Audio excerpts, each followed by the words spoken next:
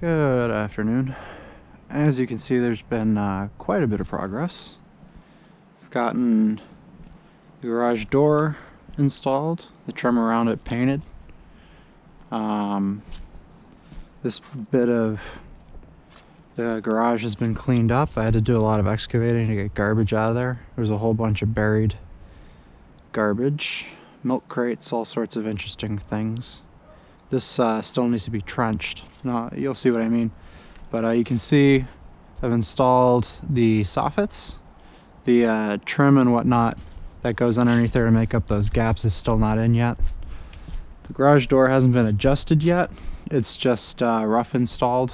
I still gotta do some adjustment to fix those gap issues and make sure it's nice and straight. You can see here I've started trenching around the garage, 2 feet back there, 3 feet up here, and I've dug it out so that you can walk straight onto the backfilled round stone off of the slab once it's completed. That's a sample of what's going to go in there, and hopefully that'll help with the drainage. You can see there that line, I didn't cut that in, that's from rain. That's where it comes off of the roof and slams into the ground. So that's why I'm backfilling it with rock. You can see also, obviously, that I installed the other soffit here, as well as a window and a door, properly with flashing and everything. Installed the locks recently, so check this out. I can now unlock and walk into my own garage, which I've started moving some tools in here, like ladders, wheelbarrows, outdoor implements. And there's the siding that's going to get installed. And over there, the bits of corner trim and starter strips. I still need to buy some J-channel and some termination strips so that I can finish out the siding. But to get me started, it'll be enough. I just gotta get a couple more of those wood blocks up. You can see I trenched all the way around. Just that last side of the garage needs doing.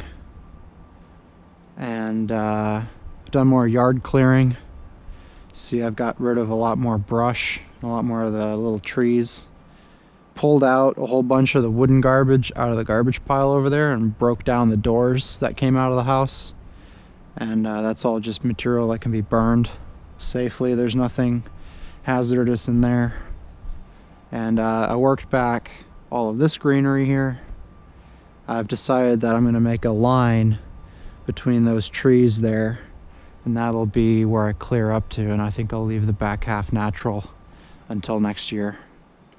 And our dirt pile here just keeps growing, as you can see, and that's mostly from the excavating I did around the garage. But overall, the roof's holding up really good. I'm extremely proud that I did that myself, and with any amount of luck, we'll be done here before the year is out. Then we can start working on the house. Well, that's it for me. Thanks for listening in.